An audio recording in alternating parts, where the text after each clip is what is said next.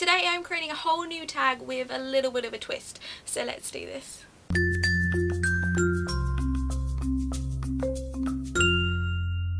Hi everybody, it's Lydia here. First off, I know, new filming position, what is going on? It looks a bit bare at the moment, I know, but it's going to get more interesting in the next few weeks, I promise. Anyway, today I'm creating a whole new tag called the My Perfect YA tag. Actually, technically it's the hashtag My Perfect YA tag, but I'll explain that in a minute. Basically, the idea behind this tag is to talk about what would make up your perfect YA book. And the idea for this really came to me because recently I've been doing a lot of reviews and I've been talking about things I really love in YA and things I really hate in YA. But it's just made me wonder what I would want out of my perfect YA book, and equally what everyone else wants, because I feel like a lot of the time when we review books we talk about things we love in them and things we hate in them, but we don't actually sit down and say, okay, this is what would make up my perfect book. So that's what we're going to do today. So there are questions to this tag, but I've called them suggestion questions, because you don't really have to answer them. They're really just guidelines more than actual rules, and they're really just there to give you ideas, things to talk about when you're describing what would make up your perfect YA book. That said, there is one question you have to answer, and that is pick a genre. Pick your favourite YA genre, because the YA genre is huge, and I feel like the difference between what you would want in realistic fiction YA and what you would want in fantasy YA is massive. So I think it's important to just dial it down just to one genre. So pick your favourite genre, but that is it. That is it entirely. There are no other things you have to talk about. Just pick your favourite genre and discuss. Anyway, enough of the talking, I'm just gonna get on and do this thing. So my perfect YA book would be a fantasy. Shock horror, I know, did you really see that coming? I love fantasy. I've loved fantasy ever since I was a kid, and I just love the escapism about it and the sheer diversity to the genre. There are no rules in fantasy, whereas in realistic fiction you have to make it realistic. It has to adhere to, you know, the general realistic world stuff.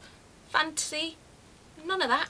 You can make everything up, and it's brilliant. It means that every book you read could potentially be entirely different.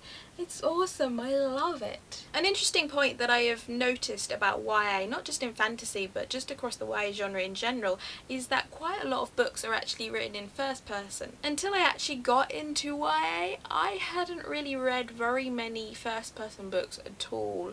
The majority of non-YA books seem to be written in third person, and so as a result I definitely prefer that person. I just find I can get into it a whole lot more. I don't mind first person now, simply because I've read so many YA books and the majority of them are in first person, so I feel like I've just got used to it.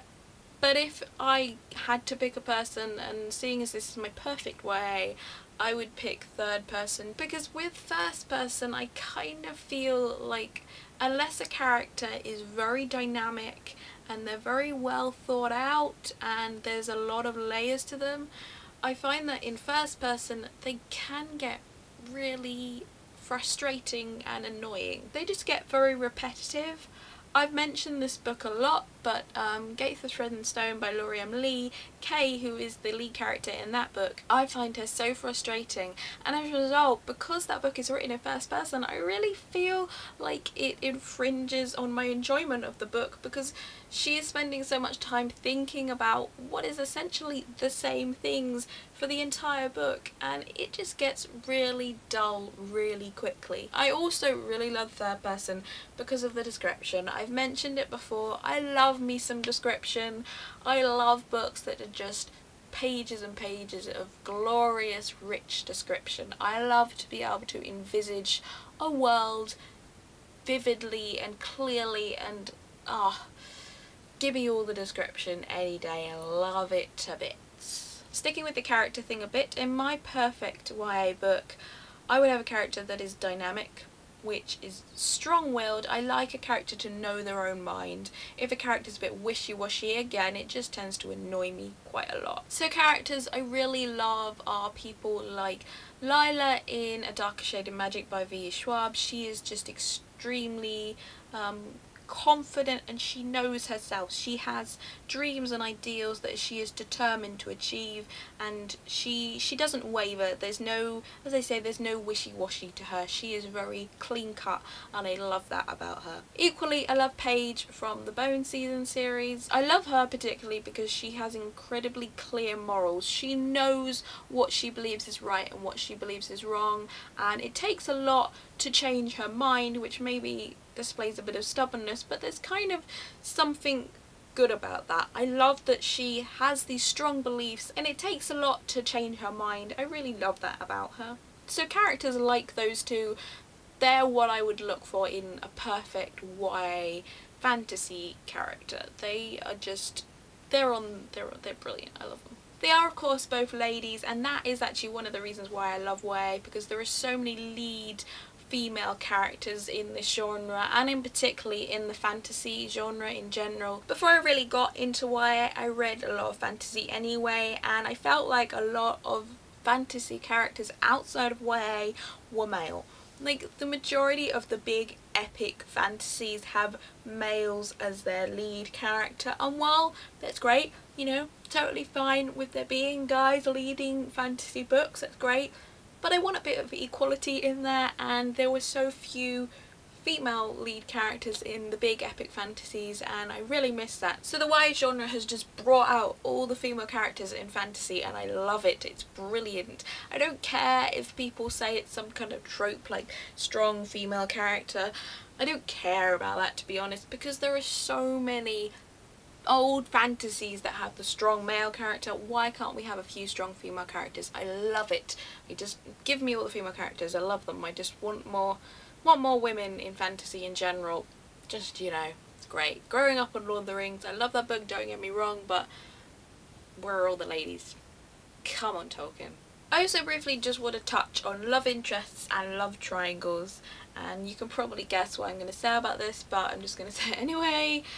I feel like there should be less love interests and definitely less love triangles in YA fantasy, because there are so few YA books, just in, not even just fantasy, just YA in general, that don't have love interests in. And I just, not everything is about love, please. Just, I feel like a lot of the time they just get in the way of the characters and they overwhelm them. I'm fed up of reading YA books where you have two characters who start to fall in love and they just completely change. They just completely change, and not for the better. Again, I'm going to mention the Bone Season. I'm talking about my perfect YA book. I'm going to mention the Bone Season at least once or twice, because one of the reasons I'm loving that series is because there is a love interest in that, but it doesn't take over the plot.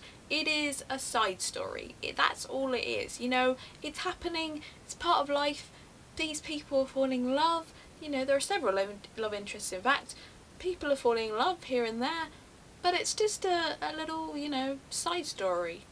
The main plot isn't affected, and I want to see more of that. Like, if we have to have love interests in YA, let's just make them side stories. Let's just make them little sub-stories, little subplots. Stop making the love interest and the love story the main focal plot of YA fantasy. And I'm not even going to go into love triangles because, nope.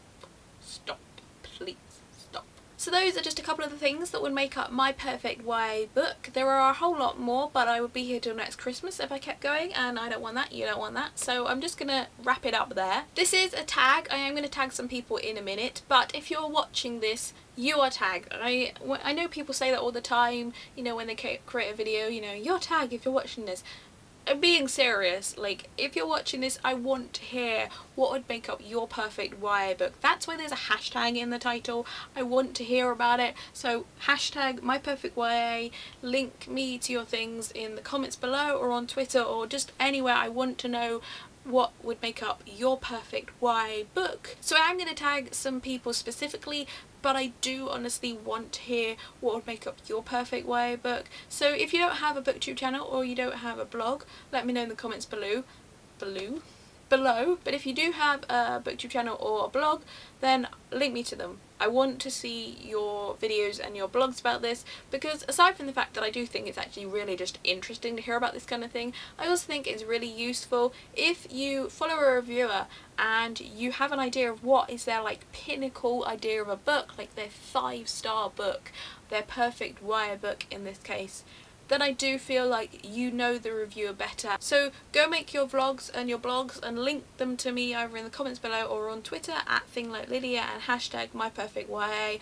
I want to see and hear all the things. Please let me know. So everyone is tagged, but I am going to tag some people specifically. I'm going to tag Lucy at CutieLucy4, Cami at Little Book Addict, Julianne at Bookish Brits, Louise at Louise Christians, I really hope I've said your surname right, Lisa at City of YA Books, and Ellen at Paper, Ink and Words. Go check them all out. I've linked them all in the description below, and guys, good luck, and make sure to link me back your videos and your blogs when you've done them. So that is it for me today. If you like this tag, be sure to click the like and subscribe buttons below, and I will see you again soon. Bye!